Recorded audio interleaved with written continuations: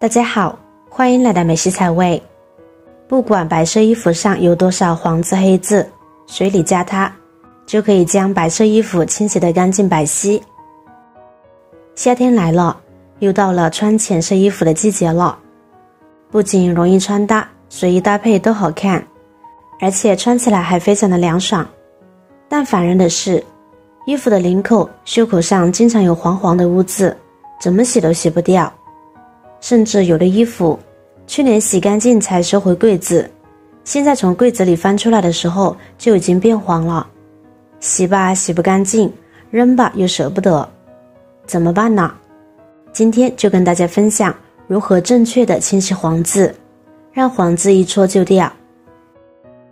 解决衣物发黄的问题，首先要知道为什么发黄。除了晾晒时间过长容易出现发黄，出汗也会造成衣物发黄。汗液中除了含有水、无机盐、尿素外，还含有乳酸、脂肪酸等多种氨基酸。汗渍是最常见的罪魁祸首，特别容易使得白衬衫发黄。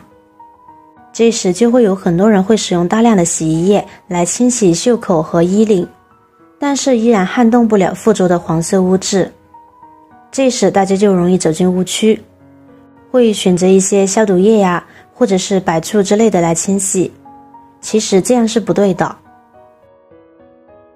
首先，巴氏消毒液不要用，这个因为有一点漂白的作用，所以很多人都会用它来清洗变色的白色衣服。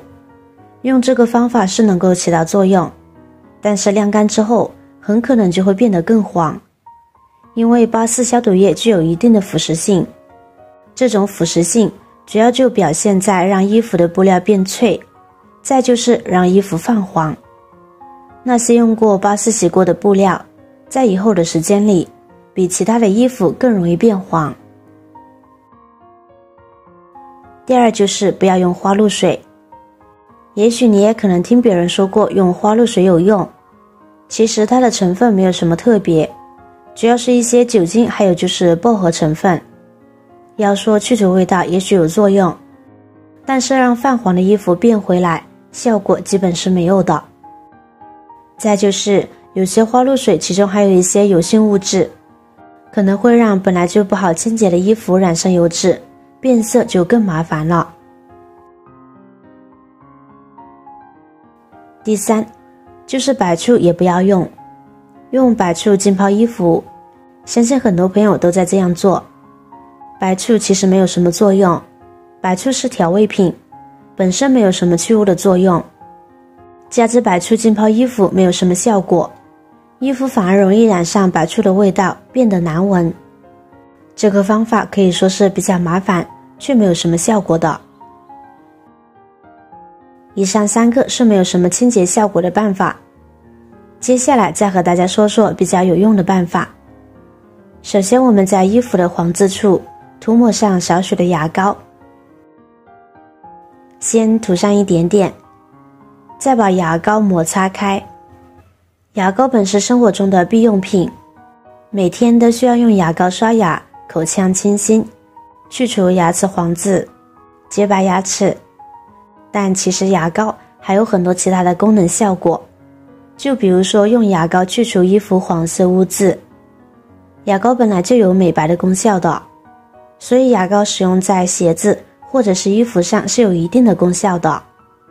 现在就这样放在一边静置2分钟。这个时间，我们准备一盆清水，水的量可以多一点点，方便浸泡清洗。然后往里边加入1-2勺的食用盐。有些朋友很好奇，为什么会用到食用盐呢？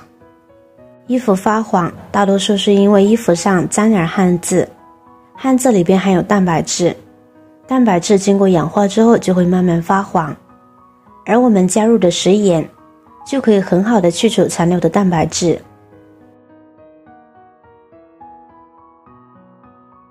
然后我们再滴入一滴家里用的家用洗衣液，洗衣液也有很好的去污能力。我们下手搅拌搅拌，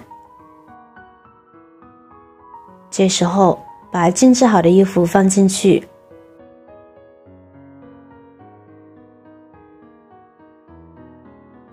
先简单的揉一揉，搓一搓，搓出泡沫，然后再浸泡5分钟。需要用足够的时间来使污渍软化。如果是污渍面积比较大、比较顽固，那么就可以适量的延长浸泡的时间。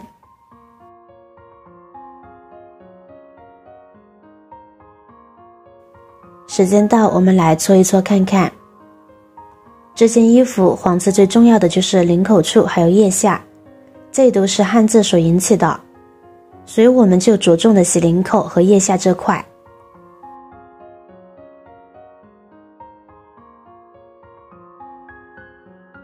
看看效果，哇，太神奇了，半分钟不到就全部搓洗干净了。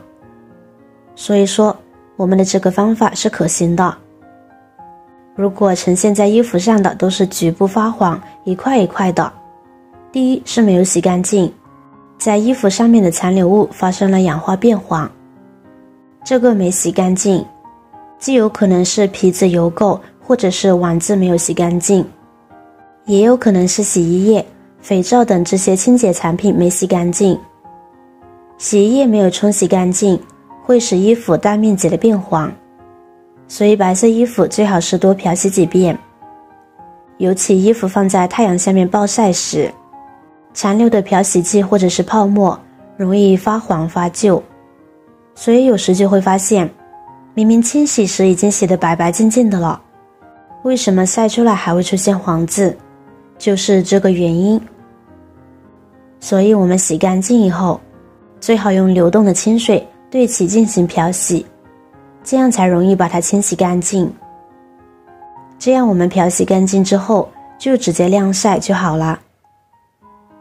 每个人都会希望自家居住环境能够常年维持在一个干净整洁的状态，但往往由于繁忙的工作、快速的生活节奏、巨大的生活压力，让我们没有办法在家务这件事上花费太多的时间和精力。所以如何简单高效地做家务，达到尽可能高的整洁效果就尤为重要。所以您学会了吗？好了，今天的视频内容就分享完了。如果我的视频对您有帮助的话，记得点赞、转发、分享哦，希望可以帮助到更多的朋友。点击我的视频头像，还可以观看更多的美食和生活技巧。每天也都会分享不同的精彩视频，别忘了关注我哟。感谢您的支持，我是瑶瑶，我们下期再见啦。